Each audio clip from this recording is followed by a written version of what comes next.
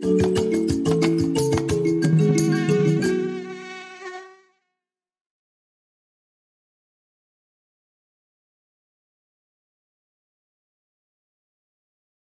mosquito species enter house to bite. Others prefer biting outside. After having taken the blood meal, the mosquitoes rest for a short time.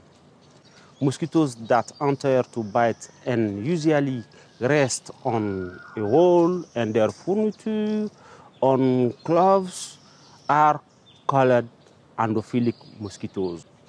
Mosquitoes that bite and rest outside, for example, on plants, in holes on trees, on the ground, are called exophilic. These behaviors are also changing. Recently, research has shown that the preference of different mosquito species are changing.